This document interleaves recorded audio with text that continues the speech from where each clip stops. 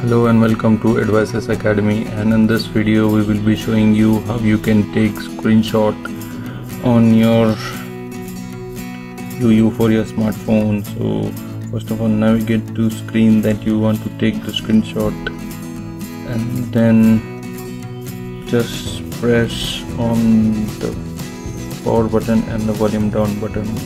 The same goes with Android. Even though this is cyanogen powered phone, settings still remain same.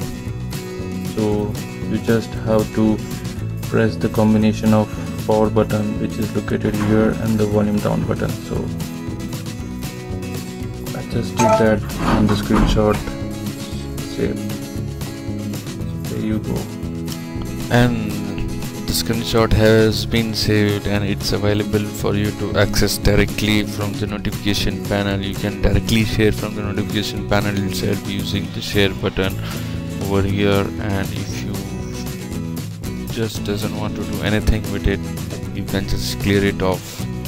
That's it. Thanks for watching, and do subscribe to our YouTube channel and like us on Facebook, follow us on Twitter and Google Plus.